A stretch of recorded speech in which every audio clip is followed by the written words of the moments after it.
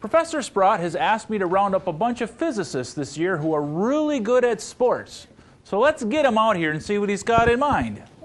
Ladies and gentlemen, introducing our gravitational golfer, the ballistic biker, and that relativistic runner, Professor Clint, Sprott.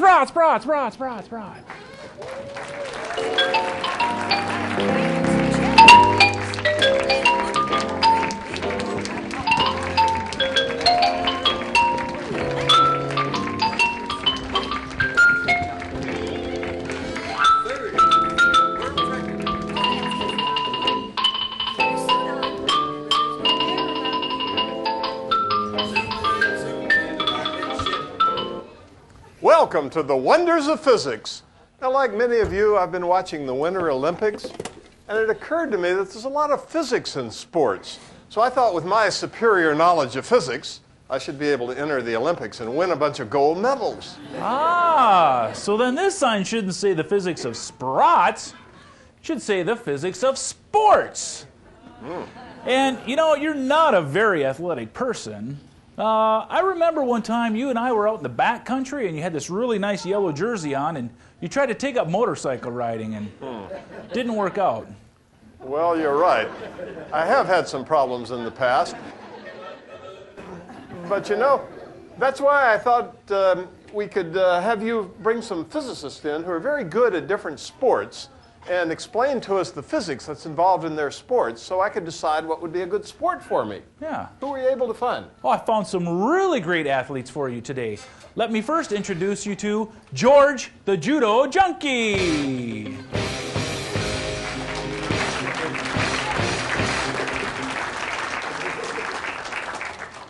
Well, Peter, I'm not going to actually be doing any judo today.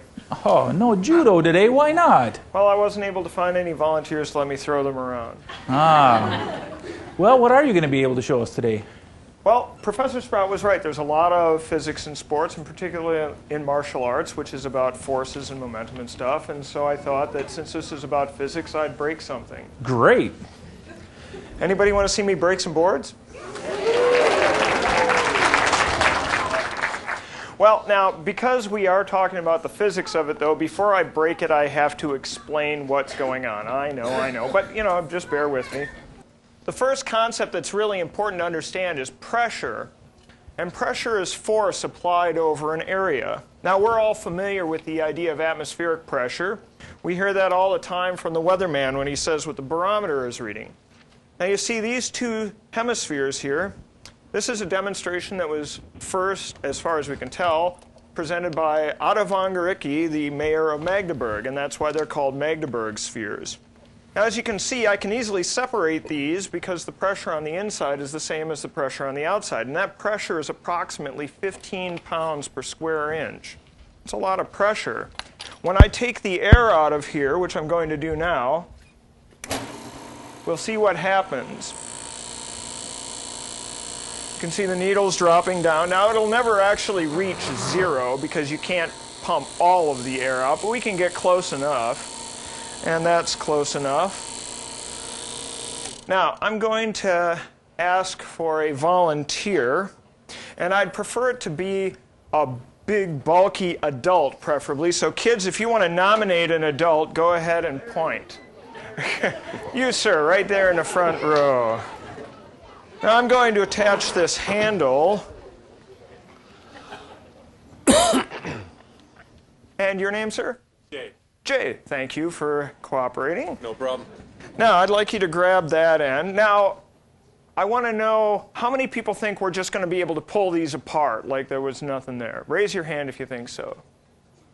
Raise your hand, yeah, raise your hand if you don't think we're going to be able to pull these apart with a team of horses. Raise your hand if you think we're going to pull on this and fall down. Okay, well, in physics, we actually do the experiment. We don't just decide by vote. So if you'd be kind enough to pull on that, go ahead. Now, we're pulling on this pretty good, and it's not opening. What do you think is going to happen when I open this valve?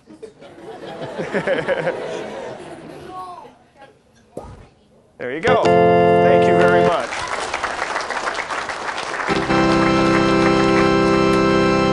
Now, what's the big deal about pressure? What does that have to do with breaking things? Well, as it turns out, when you apply pressure to something, it bends. And when you break something, you bend something so far that it can't return to its original shape. Now, this demonstration here is a device that also is something to do with Otto von Guericke. This is similar to the device that he used to evacuate the air from those spheres. And it uses a principle that was first developed by Blaise Pascal, a very famous mathematician and physicist. When I push on this crank, it applies a force to this cylinder, which applies the pressure on the oil in here to this larger cylinder and lifts the larger cylinder. And you'll notice there's a triangular head here, and that will push up into this board and break it by applying a pressure on this very narrow area, and that will deform the wood so it can't come back. This is how they lift your car in the garage, isn't it? Yes, exactly like this. Although we hope they don't do this to your car. Mm. And there you have it. Now, something similar to this is going to happen when my trusty assistant comes out with the boards. And you can see he's a grad student. Now, I'm going to hit this right here, and that's going to bend the board so far that it can't recover its original shape, and it'll break it.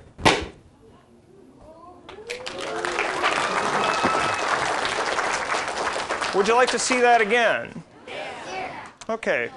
I'll hit it here this time. Whoa! I was afraid I was going to have it one of these times. Ouch, I don't think that's a sport for me. That looks like it would be really hard on your hands. Well, it can be if you haven't conditioned your hand, and if you don't have a lot of experience, it can be very dangerous, so don't try this at home. Anyways, I want to thank you all for being such a great audience, and Professor Sprott for having me out here.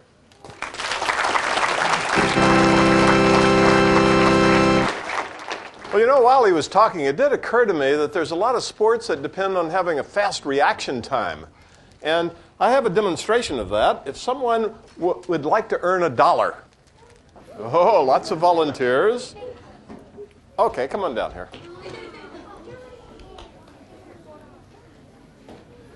Come down, face the audience, and tell us your name. Samuel. Samuel, okay, so you want to earn $1, right? Face the audience. They want to see your face. Okay, step back here, right beside me. Okay, all you have to do is put your fingers about so far apart, right in front of your body, just opposite George Washington's picture on the dollar bill. You know George? Who is he? He is the first president. First president. Very good. Now, no, don't grip it yet. All I'm going to do is drop it, and you have to catch it, right? Can you do that? Oh, can you pick that up for me? Tell you what, you can keep the dollar bill.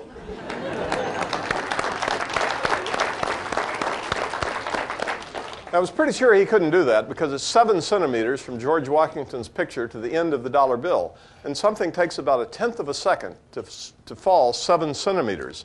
Most people's reaction time is about 2/10 of a second. So very few people can do that. But it does raise an interesting possibility, an experiment you can all go home and do. If you don't want to give away dollar bills, take a meter stick or a yardstick, hold it like that, and have your friends hold their fingers opposite the 50 centimeter mark, drop it, and see how far it falls before they catch it. And of course, the farther it falls, the slower is their reaction time. And that way, you could do experiments. For example, you could try to figure out whether young people or old people have a faster reaction time. Offhand, I don't know the answer, but you could do the experiment. Or here's another thing I thought of just a few days ago. When you react, your eye has to see something happening. That has to send a signal to your brain. That then sends the signal all the way down your arm to your muscles to tell your muscles to move. So shouldn't someone with a short arm have a faster reaction time than someone with a long arm? I have no idea whether that's true or not, but you could all do the experiment and find out. But you know, I have I know I have only an average reaction time, so maybe I'd better stay away from sports where you have to be really quick. But there are other sports that don't involve a fast reaction time. How about something like bowling? Wouldn't that be good? Well, sure, bowling. We have a bowling ball over here. Well, I see that. Is there anyone in the audience that is very good at bowling? Okay. How about you? Come down here. Face the audience. What's your name? Jacob. Jacob. Okay, Jacob, so you bowl, right? Once in a while. Once in a while, yeah, about like me. Are you good at it? Kind of. Pretty good. Okay. Well, that's perfect. Jacob, would you turn to your right and walk over to Mr. Wykes?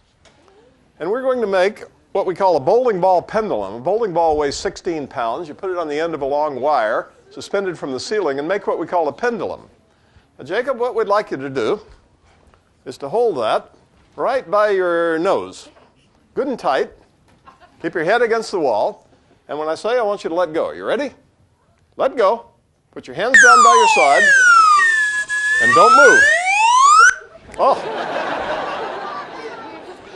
Now, we were pretty sure that would be safe because of the conservation of energy. The ball started with potential energy, gained kinetic energy, then came back with the same amount of energy it started with, minus a little bit that was lost through friction of the air. But this doesn't have a whole lot to do with sports. But you know, it illustrates another principle. It illustrates the principle of an oscillator. Now, there are many sports that involve that. When you're running, your legs swing back and forth, your arms swing back and forth. Have you noticed when they're speed skating, their arms are going like that? It's a little like a pendulum, isn't it? So we're going to repeat this. Can you hold it by your nose again? And don't let go until I tell you, because this time we're going to time it. We're going to use our stopwatch here. And when he lets go, I have already calculated that it should take between 4 and 5 seconds, maybe 4.5 or 6 seconds. So you ready? Let go.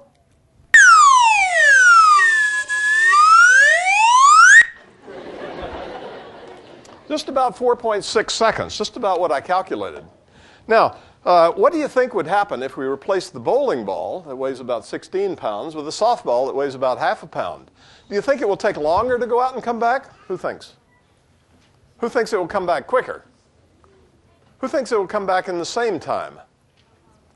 Well, that's interesting. There's about an equal number of you that voted each way. Of course, in physics, we don't vote. That's for politics. And we don't just argue about things, but we do the experiment. And 2/3 of you are going to learn something, right?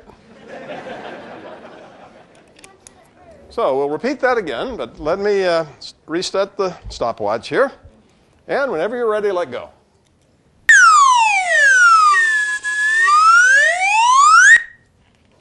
Just about exactly the same 4.6 seconds either way.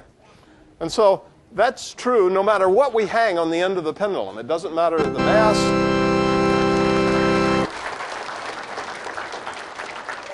It only depends on the length, and nothing else matters. So bowling, wouldn't that be the perfect sport for me, Peter? Well, actually, no. It's not a sport for you. You and I went bowling one time, and I remember your bowling score. It was not very good. But you've lived here in Wisconsin for about 46 years, and we have ice skating here in Wisconsin. And with your very extensive physics background, that should give you a great advantage. So I found you your very own ice skater. Let's get him out here. I'm not coming. Well, why not? Well, I need a proper starting announcer. Ah, proper starting announcer. All right, everybody got to help me get him out here. On your mark, get set, go! Oh, hi there, Professor Sprott. Oh, well, you're speedy. You were in the speed skating track there. Well, hold on. see. So if I'm going to teach you a little bit about speed skating, I guess we need an ice rink. Is there an ice rink somewhere in this physics building? Well, no, we don't have an ice rink in the building, but I do have a way to make some ice. Okay, that sounds great. Just come right over here. Here we have a little flask that has some ordinary water in it, and it's at the temperature of the room. Nothing special about it. Who knows the temperature of water boils at? What?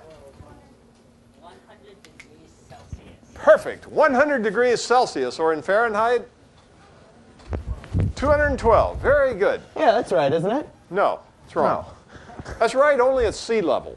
If you go up on top of a mountain, water will boil at a lower temperature. And even in a city like Denver that's a mile high, water boils at about 94 degrees Celsius. So that's a good answer, but it's not quite right. So that suggests an interesting experiment. Suppose we reduced the pressure of the air above the water, maybe we could lower the boiling point all the way down to where it will boil at room temperature. Shall we try that? Sure. Turn the vacuum pump on. Okay. Here we go. And you see on the gauge, the vacuum is coming down near zero, and look what's happening. Oh, wow, the water's boiling. Well, that's really cool, but hold on a second, Professor Sprott. I asked you for ice, not boiling water. Oh, yeah, that's right. Well, can you feel it to see how hot it is? Okay, I don't know. Is it hot? Well, actually, it's really cold. And the whole thing is covered with ice all of a sudden. And I think you can even see the ice crystals there on the screen. Well, that's right. You know, to boil something, you do need to heat it. And normally, you put something on your stove, and you heat it from the stove, right? But we didn't have any source of heat here. But there had to be some heat, and the only place it could have come from is from the water itself. Now, when you take heat out of something, the thing gets colder. And here we took so much heat out of it that it cooled down to the point where it froze. Huh. Oh, Professor Sprott, that reservoir is really hot. Well, that's right. Energy is always conserved. It can only change from one form to another or from one place to another. And here, the heat that we took out of the water down here ended up in this sulfuric acid up here. It's a trap that just keeps the water vapor from getting into the vacuum pump. Huh. All right, well, great. Now that we have some ice, let's talk about what we're going to do with you when we get you on ice skates. So the first thing is we're going to have to know a little bit about Newton's 3 laws of motion. So when we get you out there on the ice, you're not just going to all of a sudden go fast. You have to push. Well, that's part of Newton's first law, which says that an object at rest will stay at rest unless acted on by an outside force. Actually, a really good example is that Newton's cradle that you're playing with right there. So when one of the masses is stationary, it doesn't go anywhere magically. The other one has to knock into it and apply a force.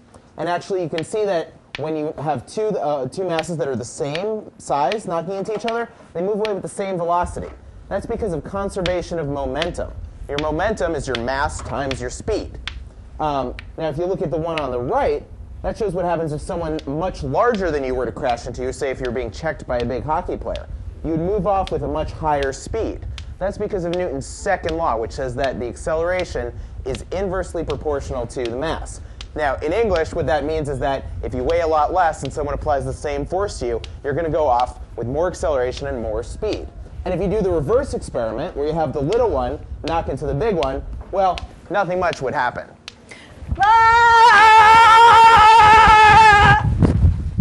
Oh, hi there, little hockey player. I hardly noticed you. Well, I was trying to check you, but I guess I just don't have the mass to knock you over. But you know what? While I'm out here, I can show you guys some really neat stuff. You and Clint, Professor Sprott, were talking about momentum, linear momentum in a line. I can show you all about angular momentum. Okay. So who here has been watching figure skating in the last few days? I see some hands out there. You've noticed how they can get going really fast in those spins? Yeah. Yeah? Well, let's show them here. So I get up on this turntable here. Can you give me a little bit of a push? Sure.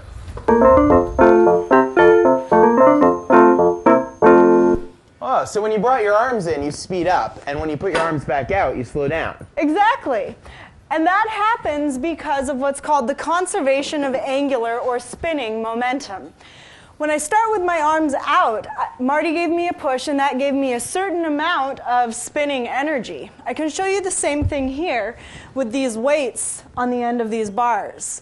So I give it a little push to get it spinning, and then as I pull them in so that they're moving closer to the axis of rotation, they speed up a lot because that energy goes into making many little circles instead of just a few big circles. Huh. Well, you know, hey, I think if you get back on that platform, we can show them something else. All right. Yeah. So over here you were talking about Newton's first law, an object at rest stays at rest unless acted on by a force, and Newton's second law. I can show you something about Newton's third law here. So I get up on the platform and I give you the ball a toss, and I start spinning. The reason I start spinning is that when I apply a force to the ball applies a force to me. That's Newton's third law, is that for every action there's an equal and opposite reaction. Can we try it the other way? Yeah, let's try it. So did everybody notice that as the ball came this way, Marty went that way?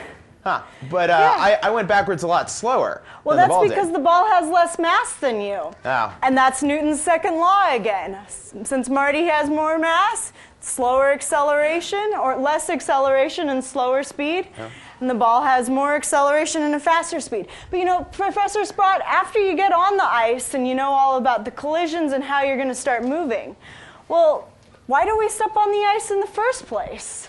What happens when you step out on the ice? Well, I usually fall down right away. Right, because ice is slippery. And ice is slippery because there's not much friction on the surface of an ice rink. And I can show you something a little bit like that with this soccer puck right here. If I put this soccer puck down on the floor and give it a push. That didn't do much. Doesn't do much because the puck is in contact with the floor. And when two surfaces touch each other, they experience friction, which is a force. So what I can do is turn on a fan here that pushes on the floor and that lifts up the puck a little bit so that it doesn't experience much friction. And this is the same to what happens with a hockey puck when it's on the ice. So I give it a little bit of a push and it really takes off because there's not much to slow it down. This is another form of another expression of Newton's first law. Remember we said something at rest stays at rest until you put a force on it? Goes the same way with this too. Something is moving, keeps moving unless you put a force on it. So got something else here to show you guys when it comes to surface area and things that are touching, feeling forces. Got a couple everyday phone books, just like you probably have around the house. And if I start layering the pages like this, I'm getting a whole bunch of surface area, a whole bunch of surfaces that touch. Ella, this is going to take all day. But it's fun. For some people. I have fun doing it. But tell you what, I won't make you guys sit there and watch me while I interleave all those pages. I've already done it with a couple of phone books. Can I get a hand from somebody? Let's see, how about you in the maroon right there? So what we're going to do is we're going to try to pull these phone books apart. Should be pretty simple, right? I mean, it's just two phone books on top of each other. What's your name? Angela? Angela, could you get a good grip on the spine of that phone book there? You got it? You think we can pull them apart? You can do it, Angela. A hard tug. Oh. Pull as hard as you can. We're tugging on this hard, aren't we? And not much is happening. Let's give Angela a hand. Nice hard pull there. So the reason not much happened is that the force of friction felt by each book due to the other book is huge because of all that surface area that's in contact. There are thousands of pages and they're all touching. So that's a lot of friction holding these books together. Hold on. Let me try it just to make sure you weren't cheating. We don't cheat. We hockey players are just better. Whoa! Hey, that was uncalled for. It's just because I'm stronger than you speed skaters. Oh, well, you'd have to catch me I'll first. catch you. All right, that's it. Oh. Penalty box for you. Get out of here.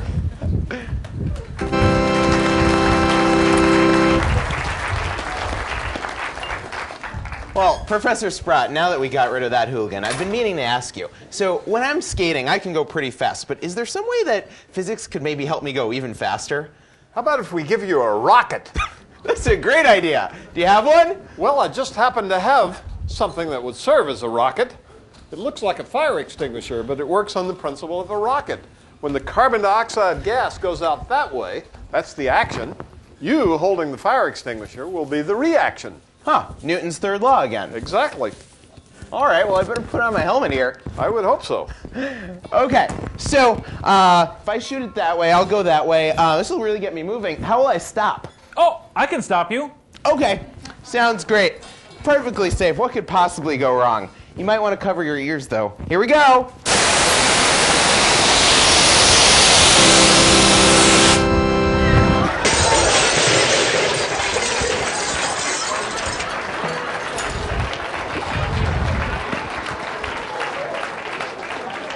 Remind me not to go ice skating with you, Peter. Yep, that's right. Well, now that we've got those two mischief makers out of here, let's talk about sound and noise. How much do you know about noise? A little bit? A lot? Can you make a lot of noise? Ella, what are you doing back out here? Well, you were talking about and they're here to learn about sports. Yes. And I figured that if you're here to learn about sports and you want to make some noise, what better to do than make a wave? Absolutely. You guys think you can do the wave? Yeah? You ready? Let's do it. Ah, right. Nice. Well, sound is a wave, isn't it? Well, sound is one of many types of waves. In fact, I have some demonstrations of waves here. Here's something that we call a torsional wave. I give it a little twist here, and you can see that twist just moves all the way down to the other end. When it gets here, it reflects and it goes back the other way. And that's an example of a wave. I can do it again with an ultraviolet light here, and the room light's down, and it's really pretty to watch these fluorescent stickers on the end. And you can see the wave.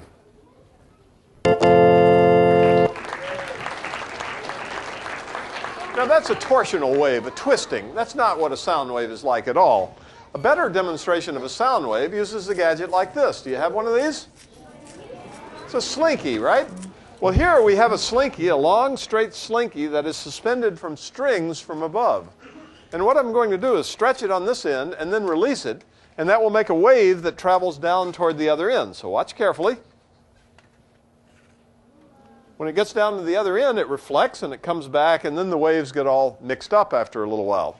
But that's more like what a sound wave is like. When I'm talking and you're listening, the air between my lips and your ears is going like that. It's compressing and it's expanding, but you don't see it because the air is invisible. And even if the air were visible, you wouldn't be able to see it because it's happening too fast. And I actually have another device right here that can also collect sounds. An umbrella? Yeah? Well, it is sort of looking like an umbrella. Has anybody seen anything like this before? Maybe at a football game where the guy at the sidelines is standing and pointing into the football players so they can listen into them? It's called a directional microphone. And it's made up of two parts, a parabolic dish or a concave surface and a microphone. All of the sound waves are reflected off of the inner surface of this dish and focused to the central focal point here where there's a microphone, and it can pick up sounds. So let's see if we can hear the person talking way back up there. I mean, come on, seriously, that thing doesn't work. Electricity. Man, that thing's insidious. It gets in your head. Oh wait, is everyone hearing what I'm saying? Yeah, see? So how about that clicking sound over there? Let's try that here. I bet you could pick that up. And to show how directional this is, and I can pick it up if you watch the blue oscilloscope trace. Right there's my signal, and if I move it left or right, or up and down, the signal comes and goes. So I'll just stop right there where the signal's at.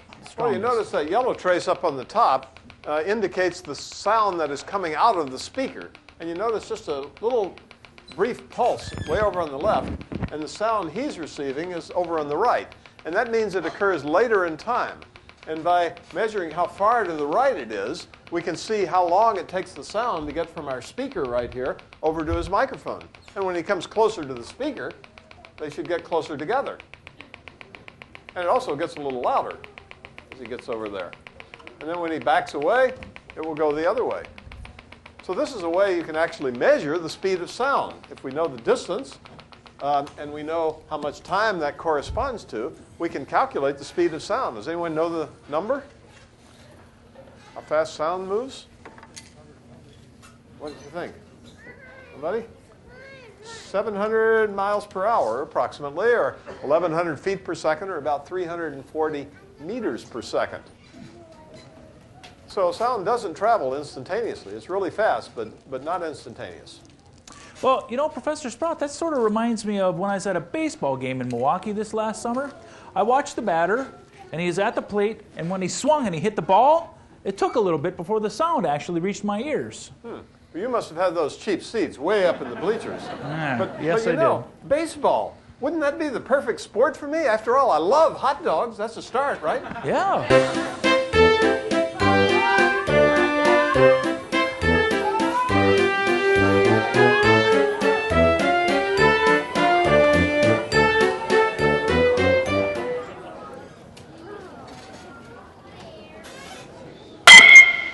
I got it.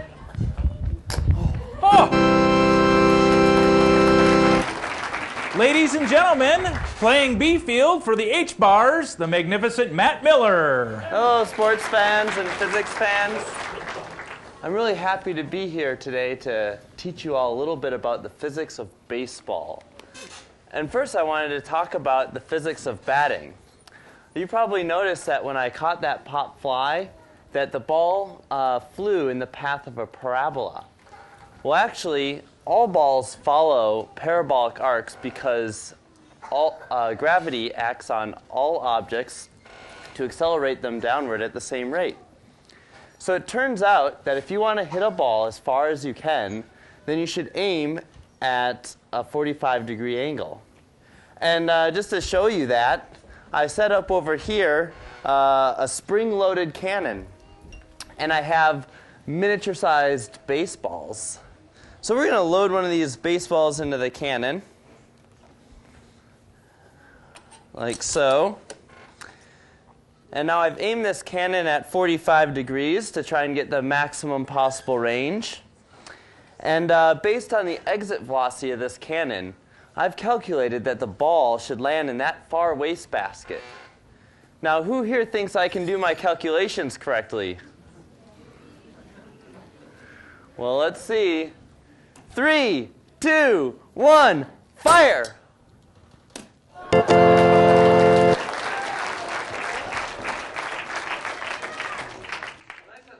How many people here have ever felt a painful vibration in their hands after hitting a ball? Yeah? Well, that's because you hit the ball in the wrong place on the bat. So I have a bat over here, suspended. And now what I'm going to do is I'm going to hit the bat up here, and what you'll see is that the bat will wobble back and forth. Do you see how it's wobbling? Well, that's what's causing the vibration in your hands. So there's a sweet spot on the bat, which physicists call the center of percussion. And if you hit the ball, for this bat, the center of percussion is right here. So if you hit the ball here, you will deliver the most energy possible from the bat to the ball. So I'll strike the bat again, and this time you'll see the bat swing like a pendulum. All right, here we go. See how nicely it's swinging? So that's the sweet spot. And I can also hit it, if I hit it below the sweet spot, we'll get the wobble again. This time it'll wobble in the other direction. Steady it a little bit. See how it's wobbling again? So, the two things to remember when you're up to bat is to try and hit the ball at a 45-degree angle to get it to go as far as possible, and to hit it at the sweet spot of the bat, which is, for this bat, is right about there. Well, next I wanted to talk about the physics of throwing. Professor Sprott, do you think you'd be willing to catch a ball from me? Sure. I even brought my gloves, just in case you ask. All right.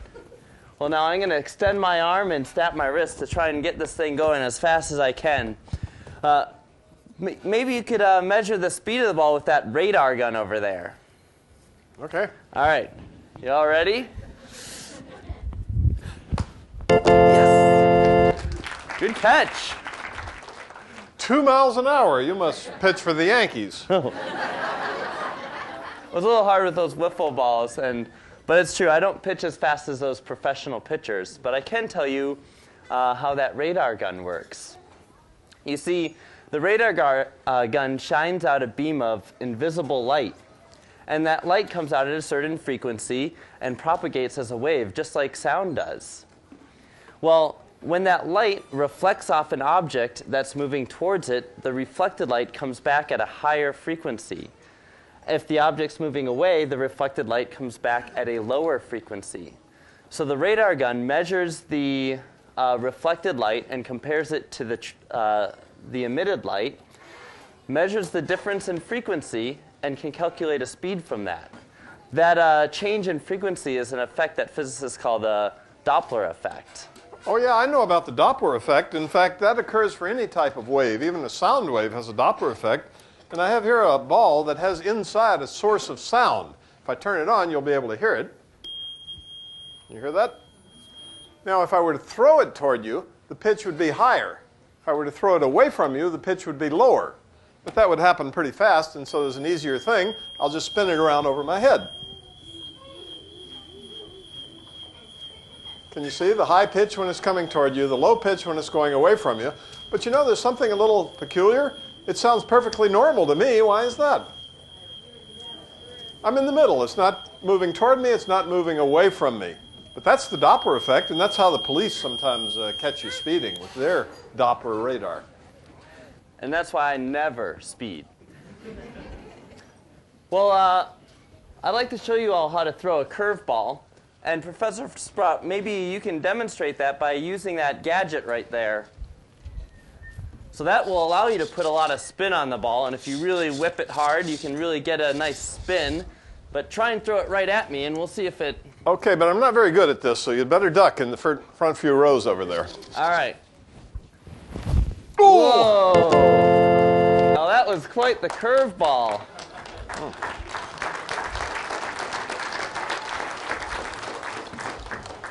Thank you. So the way a curveball works is that as the ball is spinning through the air, it drags with it air around. And so on one side of the ball, the air is moving faster than on the other. And that's what causes the ball to spin. It's an effect known as the Magnus effect. Well, it's a very closely related thing is the Bernoulli effect. And I can demonstrate the Bernoulli effect quite simply here with this piece of paper. I'm going to blow across the top of it. So again, we have fast-moving air on one side of the object and slow-moving air on the other side. And what you'll see is the whole piece of paper will lift up.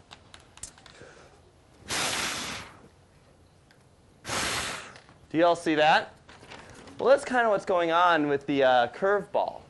I do have one more demonstration of the Bernoulli principle because I've loaded up a whole lot of paper to the front end of this leaf blower.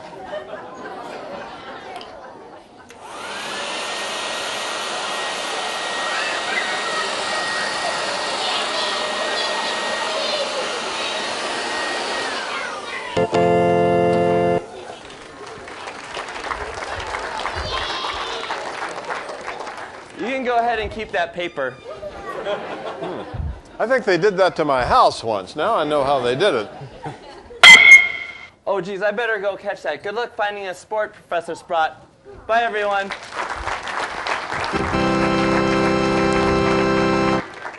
Well, you know, I did used to play baseball, but I got hit in the face with a baseball once, and I had to wear a patch over my eye for about a week. Made me look like a pirate. So I don't think I want to do any sports that are going to hurt me. So how about something nice and tame? You know, I used to be really good at ping pong. How about that? Ping pong? I'm very good at ping pong. All right.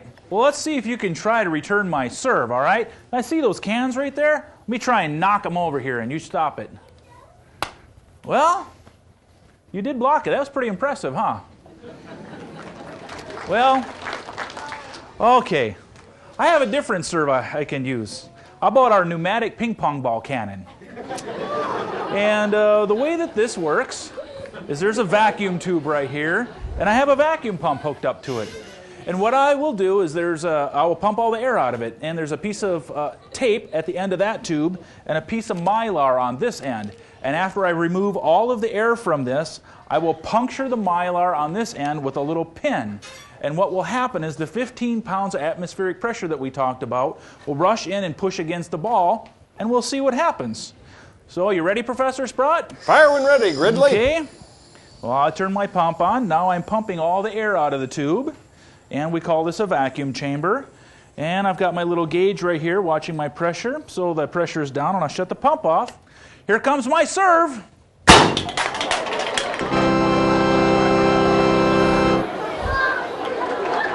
Well, you weren't able to stop that one. I was able to knock the cans over that time. That's not the sport for me. I'm not going to touch that one. All right. Let's do something that isn't going to hurt me. This is too dangerous. How about golf? What could possibly go wrong? Golf.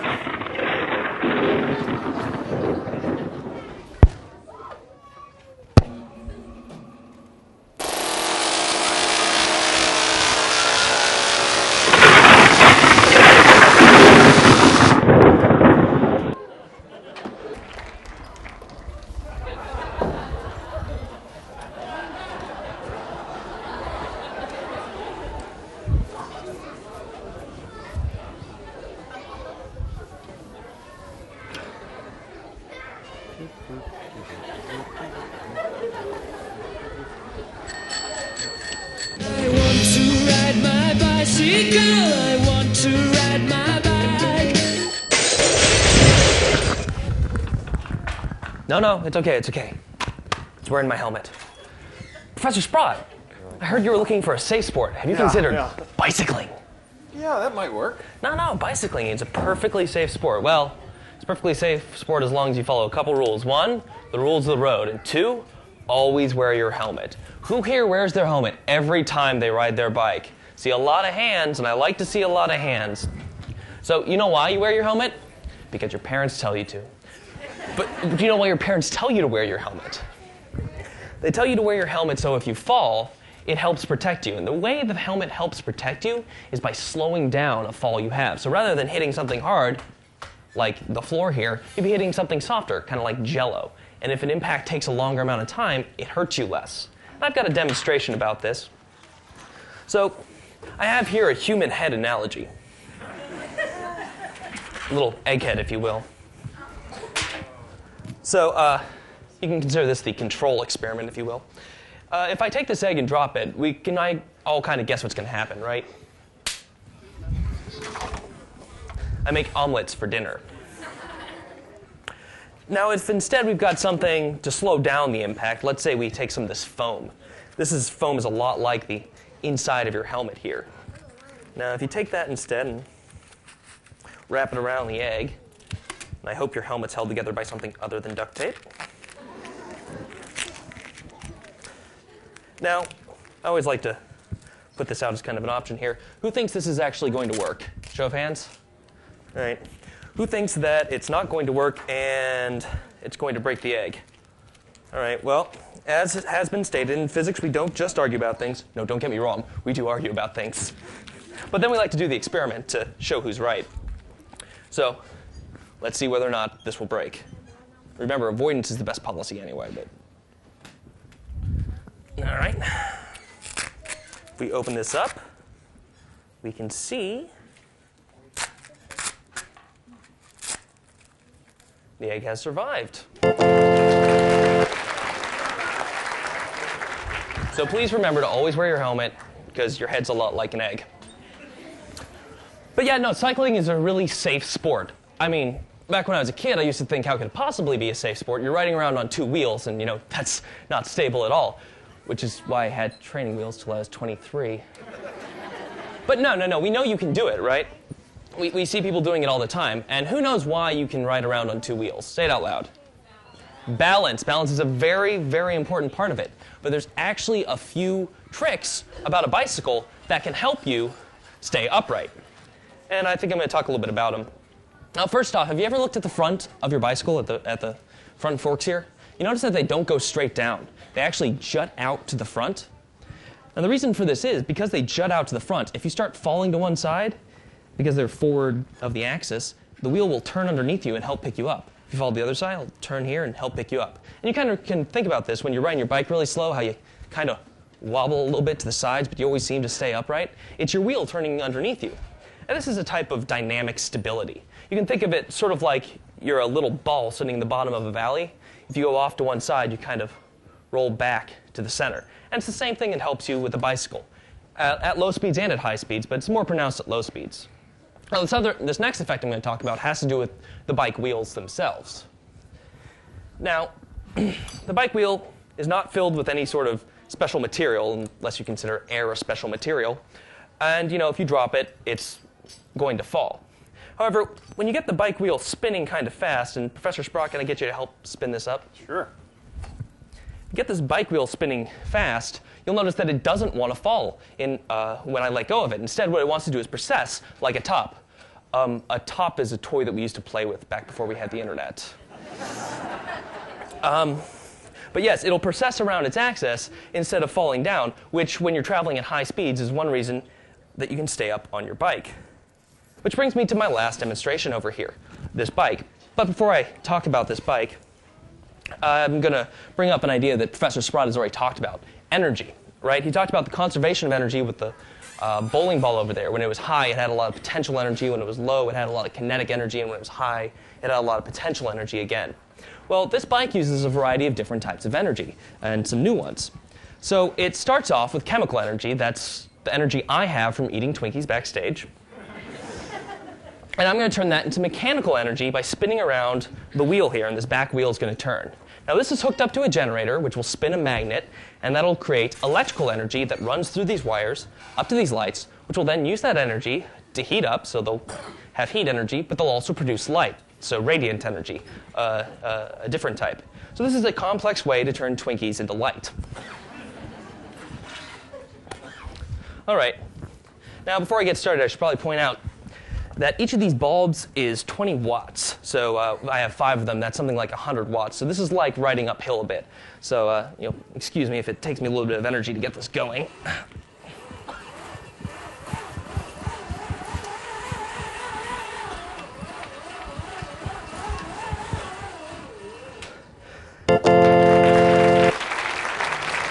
I'd also like to apologize to anyone in the front row who smells burnt rubber.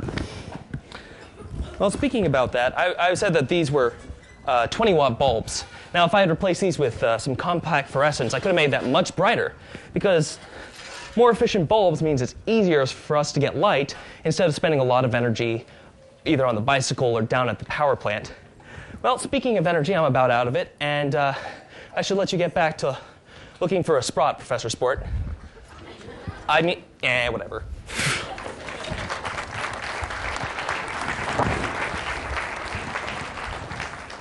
Well, I do ride my bicycle a lot, but about 5 years ago, I was riding along and I came to a curb and I figured I'd just bump up and over it. How hard can that be?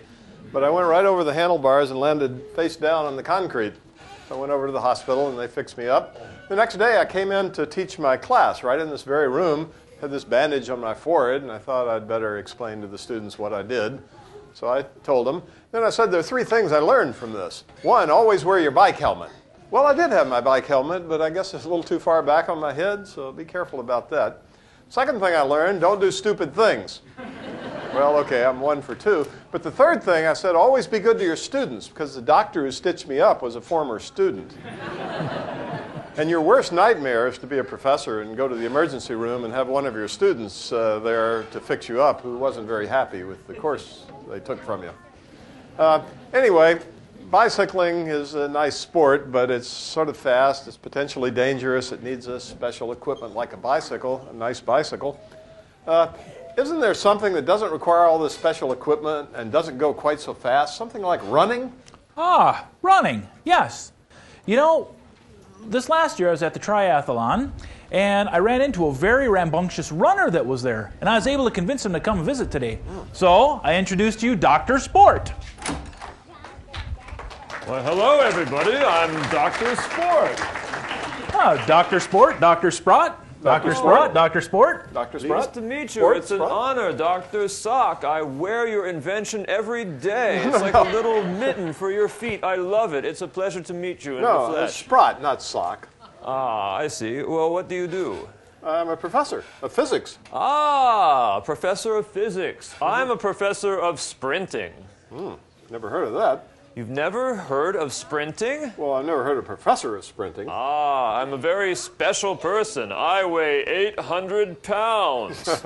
I don't think so. Oh, well, I can prove it. Do you have a scale? Right over there, we happen to have a scale. Oh, do you mind if I jump on your scale? Go for it. Thank you very much. It's a little like a bathroom scale, but ours is a little special because it's connected to a computer. So you can not only see what the reading is, but you can see how it changes in time. That makes it a little bit unusual and special. Oh. All right, I'm going to jump on your scale. All right. Here we go. There. 900 pounds. Oh, I love your chocolate plasma. Do you have any more of that chocolate plasma? You haven't been eating our plasma, have you? It's so good. Those and the yogurt-covered electrons. I do love your yogurt-covered electrons. No, you don't eat plasma. That's silly. All right, well, back to sprinting. So there you go, 960 pounds. Oh, but that's not your weight. That's the force the scale is pushing up on you with. Your weight is the force that gravity is pulling down on you with. You mean that the scale doesn't measure the weight? Only when you're perfectly still. If you're moving, the two are not equal. Well, I thought that the scale measured the weight. I'll have to stop listening to Oprah. I can tell you, though, that if you want to be a good sprinter, you have to be able to tip the scale at least 800 pounds. What do you think gets you down the track? Well, I guess the force of the ground on your foot. It's the force the ground pushes up on your foot. That's right. Would you like to see if you have what it takes to be an Olympic sprinter? Yeah, let's do that. All right. Well, let's go right over here to the start line. Okay. And you know what those sprinters do, right? Oh, what? You get down in a crouch like this, and when I say ready, set, go, I want you to run as fast as you can and step on that platform. Okay, I'm ready. On your mark. Get set, go! Well, look at that. 900 pounds. You know, it really is the up and down force that's important. If we can have Mr. Starter show us the sideways force, the sideways force is much smaller. It's barely 100 pounds. The important force is really in the up and down direction. But I see that you can give 900 pounds, so would you like to be in the Olympics? Yeah. All right, fantastic. We've got just the sport for you. Okay. Let's go back to the starting line. Okay. You know, we've been having a problem with our ratings. We're going to lose a lot of money this year. We need to make our sports more exciting for people to watch on TV. That's me. Our new sport's going to be the 20-meter dash. Okay. So I want you to get down into that start position, and when I say ready, set, go, I want you to run as fast as you can straight into that wall. Hey! Ready, Hey, wait a minute. Set, Wait! go! No, wait a minute. Just because I'm a professor, I'm not going to run into that wall. I'm not stupid. Oh. Well, Professor Sprott, I guess you won't be going to the Olympics in sprinting then. Good luck finding a sport, Professor Sprott. I know you can do it. Goodbye, everybody.